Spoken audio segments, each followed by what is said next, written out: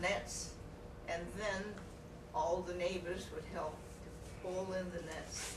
It was amazing to see the amount of fish that were in these nets.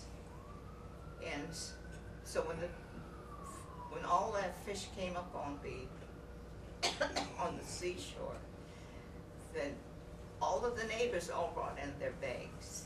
So they got out there, they filled up their bags, and they went home. Of course, what they would do is,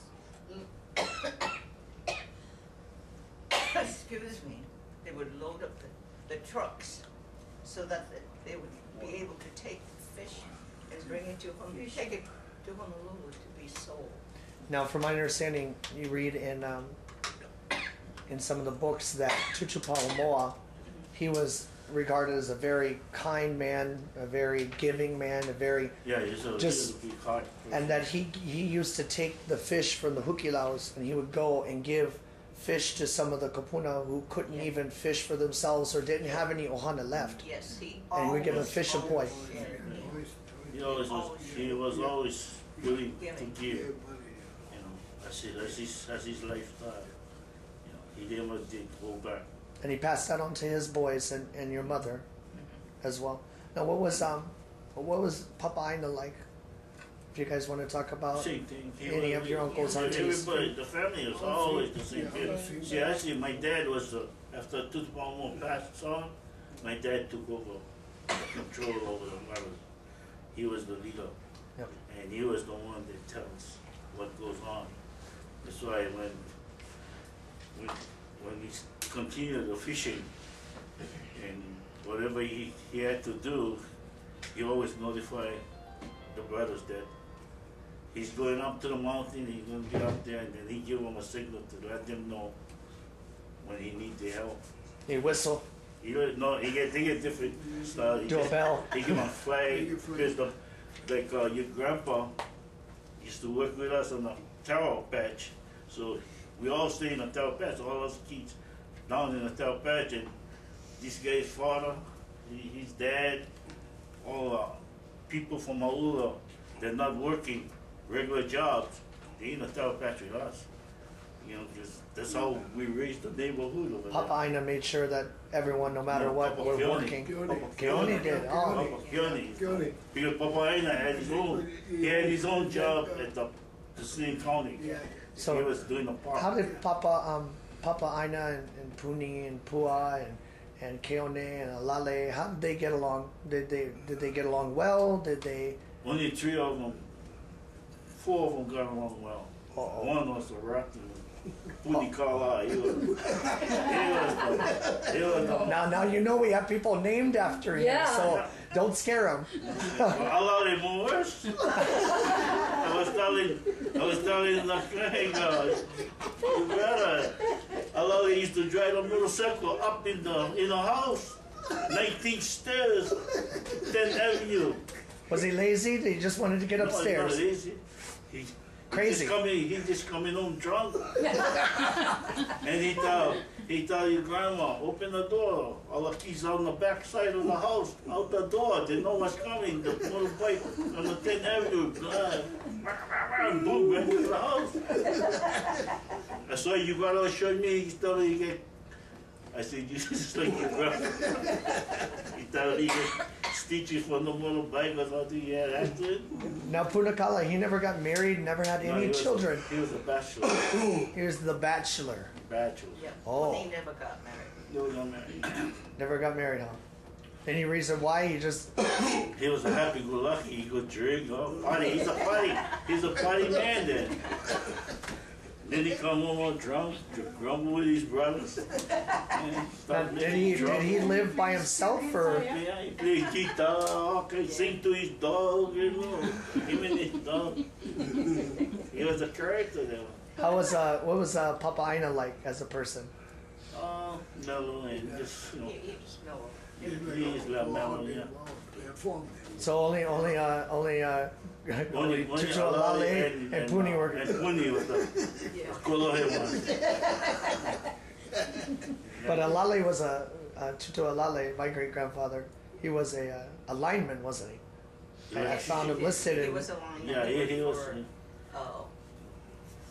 With the cable up like Honolulu, it was, Yeah. it was called No, Honolulu the Round cable Transit. wire. Yeah, Honolulu Rubber Churches, that's where he He was put the, working. you remember the wire kind of here in the mountain? Yeah, My yeah. father-in-law put that up. yeah, he was on top of the mountain. He put all that up, huh? Yeah. Was he a troubleshooter as well? He'd go and make sure if there's something went wrong with the line, he'd go and fix it. How long did you work for HRC? No, that's Hawaiian Electric. Oh, Hawaiian Electric. How long did you work for them? I don't know. I think when after he got that job done, he gave up. Then he went to Honolulu Rubber Churches bus. Then he was the electrician for them. For many years, huh? He was working with HRT, he was Yeah, working HRT. on the line, because my father was the foreman, Yeah, and he was one, yeah. he worked. And Papa Aina, what did he do? Barkeeper. He was a bookkeeper. The park keeper. So that he did that his whole life. Yeah. Yeah. Oh, He okay. He retired. They retired from the. But then he come, you know. I was with him. In those days, you know, the city county, they don't grumble too much if you go out helping your family, you know, even though you're getting paid, but you still can go cool with your family. So when we see my dad see the school fish, Yeah. he need help, he call him, he come, and we catch the fish, then he go back to work, Yeah. you know, and then the rest of the boys take care of the job, you know, put everything together and bring on. Did your fathers or any of your guys' parents ever go hula hula over to the mainland, or did they all just mainly stay home? No, It was they mostly all- you guys that. stayed. Now I know, Auntie Lily, you are listed on passenger manifest. I have dating back to 1930s. I want to say maybe 1940s, and you were on a couple ships coming to I think San Francisco or San Diego. Did you used to entertain on ships? No. Were you just traveling? I belong to the Royal Hawaiian Girls Glee Club. And so we danced at the Royal Hawaiian and Kūpuna. And for 6 months I danced in New York at the Hotel St. Regis. They had a Hawaiian Maisonette room there. So I danced there. Was that the first time you ever came to the mainland? Yes. Do you remember what it was like? Well, it certainly was very different. I was the only one that did not belong to the union. And when they found out that I did not belong to the union, they came to me and said, the union people came to me and said, if you don't join the union here, we'll close down the hotel. I had no choice. I had to join the union. Now, you guys were back in the days when the unions were Oh. taking over everything and Yes. going strong. How was Back that? in What was New that York, like? It was very, unions were very strong.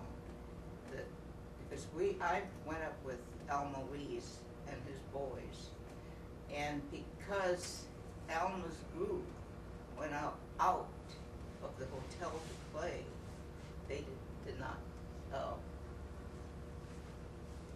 what's that famous woman? Well, anyway, there were two families that came to Hawaii every year. So, and Elma always played for them. So when we were in New York, one was in New York and the other one was in New Jersey, and they wanted them to go up to their homes to play, so we did. Well, that's why they had to leave. The union wouldn't permit them to stay. So your first They trip. had to, yeah, that's the first, they had to go home. So they just organized another group from the Hawaiian entertainers that was